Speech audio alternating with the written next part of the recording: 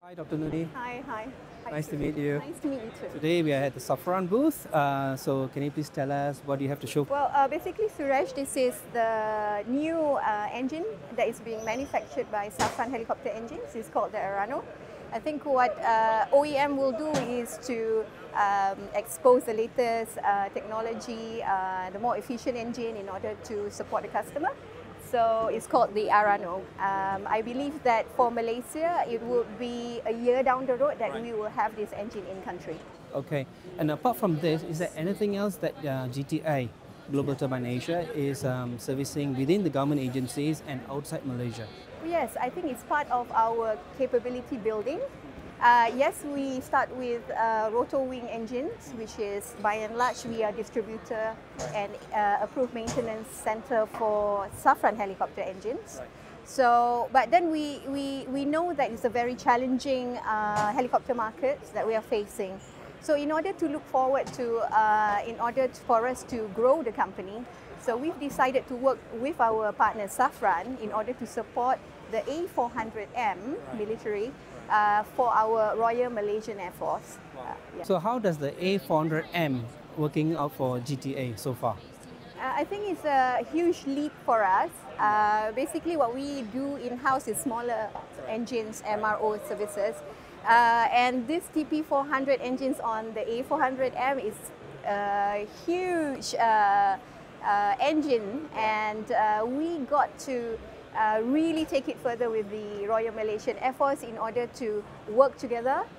In terms of the technology transfer as well, we are working with the OEM.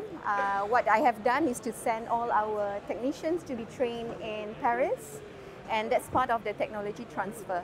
Apart from that, we are the only approved maintenance organization outside of Europe, Suresh. So, you know, the machines are flying mainly in Europe, and Malaysia has 4.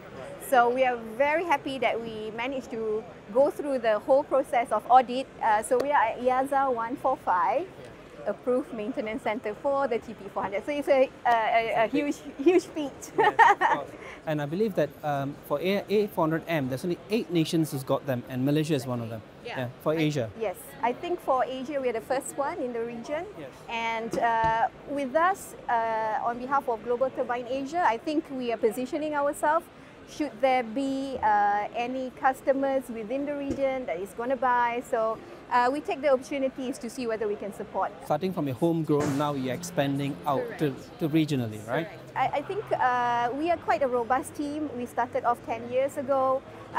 We have a lot of support from Safran on the smaller engines, and now they're supporting us to grow our capability. So I can only look forward to better things Yes. in the future. I think the good thing here is as well as you're also developing the local capabilities of the team, and they're able to sustain themselves through the series. I think that's one thing good. And like you said, right, it's a very big project. Yes. It's a big contract, but it's a huge achievement. But I think just to add on what you're saying, yes, it's a big project, but if you have your basics right, you have good governance, you have good practices, you have continuous improvement, I believe in any organization you should be able to, get yourself ready for the next challenge. Yeah. And from rotary now you have come to A400M. Yes. So what is the next step for GTA? Well, I believe that we must always chew what we can swallow. So just to share, our medium-term planning is to really make sure that we have all the knowledge that we can get on the TP400, and to make sure our sole customer will be happy. A happy customer, hopefully be many more happy customers to come your way. Apart from that, we are also working with Safran affiliates.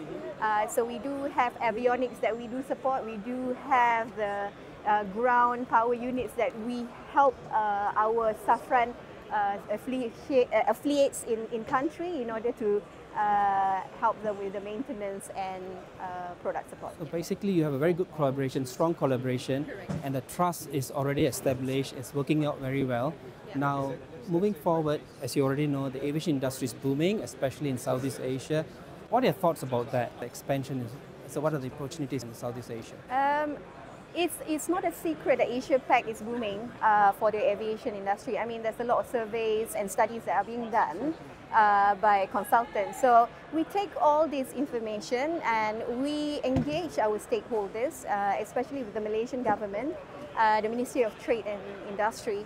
So I guess we can only I look forward to fit into the ecosystem. We do not want to reinvent the wheel, but what are we good at as Malaysians, and maybe collaborate with some of the countries surrounding us. So it's actually to offer that to the industry. So I believe Malaysia is very good at composite manufacturing. So aircraft parts manufacturing is one of the key things, key drivers for the economy. Another would be MRO, but I think MRO, we have to shift our mindset to more of the innovation side, the new way, the modernization of MRO. So I guess all these changes that we have to adapt, and I believe that also business is not as usual. You must keep on reinventing yourself.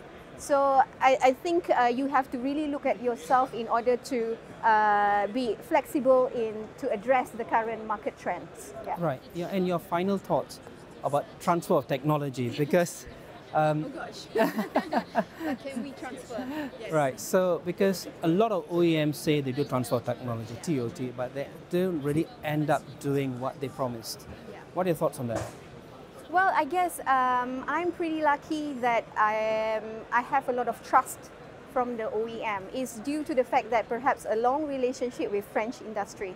I do admit there's a lot of cases that it fails. I guess OEM would have their own strategy.